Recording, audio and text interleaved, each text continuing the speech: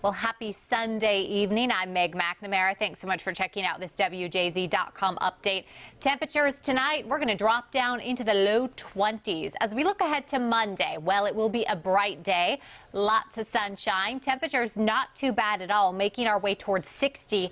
However, it is going to be blustery, so winds between 15 to 20 miles an hour.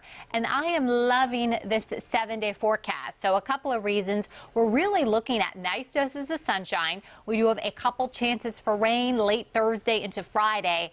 And then you'll notice temperatures, the lowest daytime temperature, 48 degrees. I think we can handle that. We'll have more updates coming up on WJZ.